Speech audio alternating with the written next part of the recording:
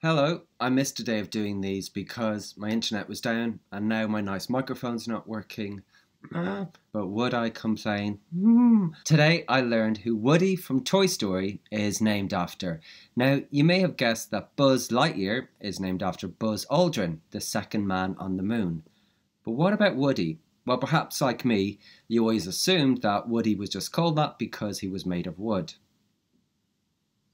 Not so. Woody's actually called after Woody Strode. Born in 1914 in California, Woody studied at UCLA, then fought in World War II, before he became one of the first black players to play in the NFL. After his football career, Woody got into wrestling and then into the movies. During the 1950s, he starred in lots of films that had a kind of a jungle theme, before he really hit a stride in the 1960s with a part in Spartacus, for which he was nominated for a Golden Globe. Then he became close friends with the director John Ford and starred in Sergeant Rutledge and The Man Who Shot Liberty Valance, and opposite Henry Fonda in Once Upon a Time in the West.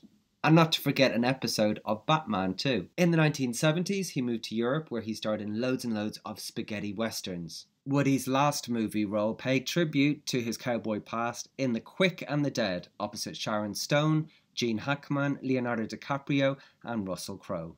Woody was married twice. His first wife and mum to his kids was Princess Lucia Luna, related to the last Queen of Hawaii. He died in 1994, aged 80. And that's who Woody from Toy Story is paying tribute to.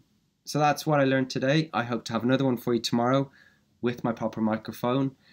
Thank you very much.